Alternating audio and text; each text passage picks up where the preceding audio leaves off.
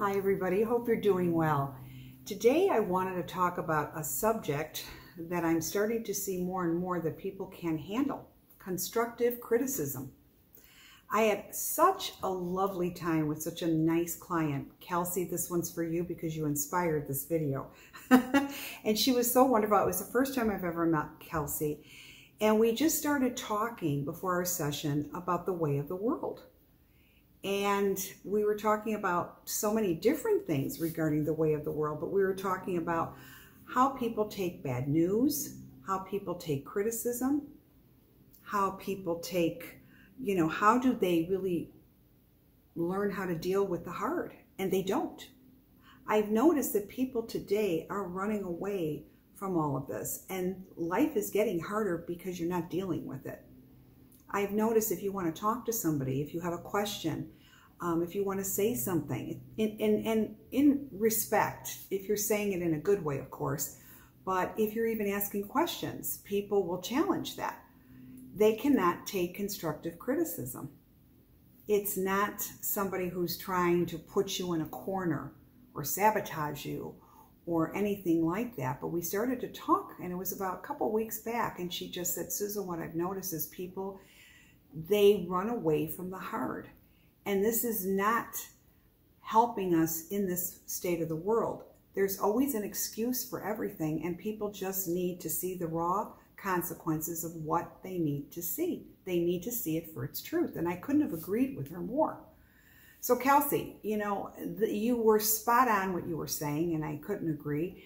But it's interesting because many times when I'm talking to clients and I'm telling them what I see or what they have to do, they have an excuse for it. Or it's everybody else's fault. Why is it everybody else's fault? When was the last time that you took accountability and said, you know what, I screwed up, you're right, I'm sorry. That's it. That's all you got to do. I say sorry for a lot of things when I'm wrong, believe me.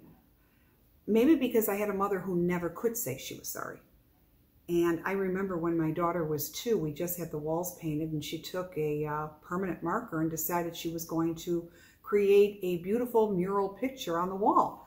I lost it and I yelled, oh my God, did I yell at her. And then I remember catching myself and looking at her, and I reminded myself that this child has only been on this earth for 2 years. 2 years. So what did I do? I kneeled to her level on the floor, and I told her that Mommy was very sorry for yelling. And I told her if she wanted to draw a picture next time, to draw it on paper so I can always take her pretty picture with me wherever I go. But Mommy would never yell at her like that again. But it was so important for me to say to my little girl how sorry I was. You see, it doesn't matter how young a child is. If you're wrong, say you're sorry, because you're teaching your child to say they're sorry. I'm noticing people today are dodging the responsibility of wrongfulness. And that's something that we have to start holding people accountable for. And yet when you try to hold them accountable, they start going off on different things, or they'll accuse you of something that you've never did, or what the intent was. And you know what? The bottom line is, face what you did, own it, apologize for it, and move on. This is very important. But when I see people that could never apologize for what they have done, I worry about them. But I also disconnect from them. Because this is very, very important. If you cannot sit there and own what you did wrong,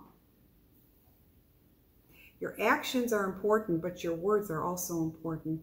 It isn't that you're doing something good but never apologizing for it, but still being good. It's a two-way street, and it's a two-part. You have to say you're sorry, and then yes, change your actions. But Kelsey, you're right. When you said we're not doing the hard work anymore, she couldn't have been more spot on, because I see this every single day with various people. And it doesn't matter how old you are or how young you are. Understanding what you did wrong, it's okay, we're human, we make mistakes. But you need to sit there and correct that.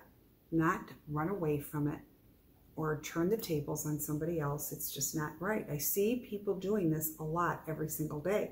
I see it even with my clients. I see it with people I know. I hear it. It's wrong.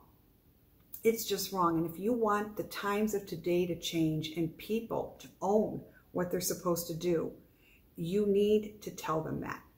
I've noticed there's so many people that can't find real love today.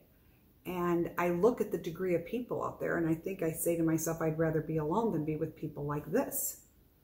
Because even people that are dating and then all of a sudden they ghost you, have the strength to say, hey, you know, it's not working out. I thought I was ready to go into the next level, you know, to go further, but I just can't do it. Sure, that person will probably be very hurt and very sad, but you were truthful and you were honest and you didn't dodge anything.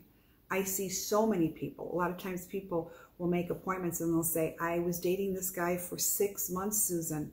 We had such a great time. We've never had an argument. And then he just dropped off the face of the earth. Why did he do that? It's interesting, isn't it? So I think the grown-ups today have to act like grown-ups. And it starts with you being truthful and honest to what you can't do, and you need to fix that. And you have to fix it with you. Because when you see your life and nothing's really going on right, or if you're constantly alone, you need to think, why are you alone? What is it you could be doing wrong? Why are things going wrong all the time? Think about your track record of relationships with people. And maybe it could be you. Maybe what you're letting in, maybe what you're not truthful about, maybe what you're dodging, maybe what you can't say I'm sorry for. There's all these reasons, but it's really important to do a self-reality check on yourself. So learn to deal with the hard. You know, this is a tough world. And it's going to get tougher, and we need to learn how to deal with it, because that's how we're going to get through it on various different topics of what's going on in this world. But once you do that, you're on the right road for you. Okay? I hope this has enlightened you. Thank you, Kelsey, for an inspiring message that made me want to do this and address it. So I thank you so much. Subscribe to YouTube, Facebook, Instagram, and more will come. Have a great rest of your week. And remember, own it. All right? You take care. Bye-bye.